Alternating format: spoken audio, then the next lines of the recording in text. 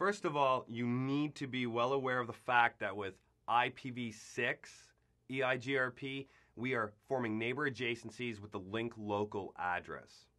It's that address that starts with FE80 in IPv6. There was no link local addresses with IPv4. We'll also see this link local address appear in the routing table as the next hop IP address. We'll see it in the topology table as the next hop IP address. We'll even see it in the neighbor table because it'll show you in the neighbor table that you formed a neighbor adjacency with a neighbor at that specific link local address. IPv6 does not support automatic summarization. Now that's a great thing because with automatic summarization with IPv4, if there was any discontiguous networks, we could experience routing issues, black holes, traffic not being forwarded in the proper direction it needs to be. But the concept of automatic summarization is not even possible with IPv6. And the reason why is because there's no classes for IPv6. With IPv4, we had Class A, Class B, Class C addresses. With IPv6, there are no classes.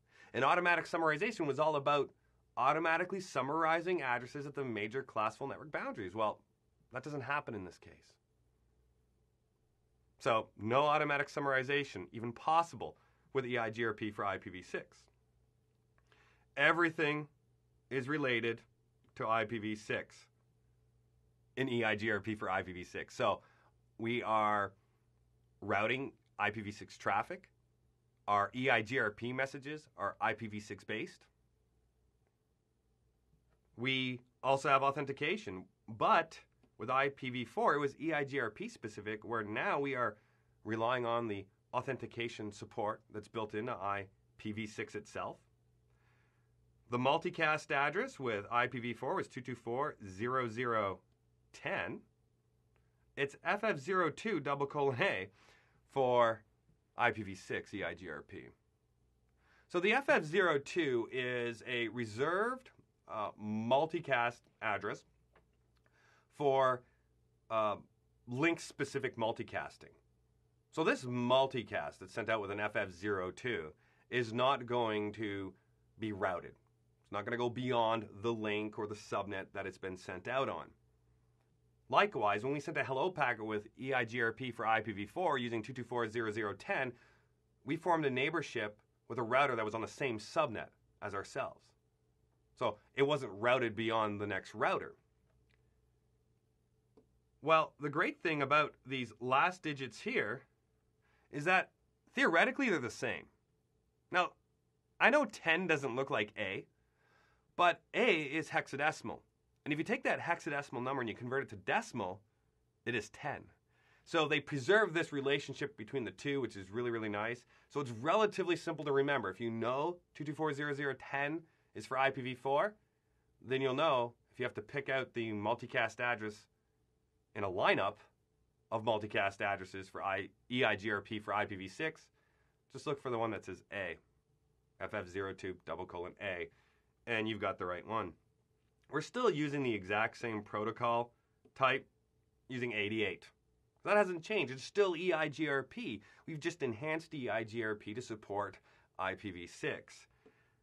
Bandwidth, delay, reliability, load, all those interface parameters are the same. They don't change. Just because we're using IPv6 doesn't mean bandwidth changes or delay changes.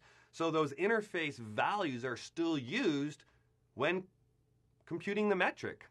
So therefore, the metric calculation is still the exact same. And it boils down to what? Bandwidth plus delay times 256, where the lowest bandwidth is used and the cumulative delay is utilized. The concept of successor, the best path, and the feasible successors, the alternate paths that are available if the successor goes away, that concept still exists. And the rules for becoming a feasible successor haven't changed. Your reported distance must be less than the feasible distance of the successor to be a feasible successor. And then when it comes down to the router ID, we're still using an IPv4 address.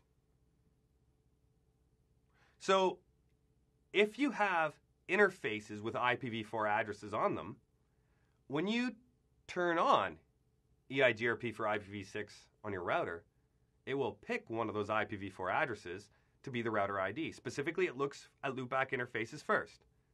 Which loopback interface has the highest IP address, that's the IP address that is used. If there's no loopback interfaces, then it looks at the physical interfaces that are up and running. It doesn't even have to be an interface participating in EIGRP. It just has to be an interface that is up.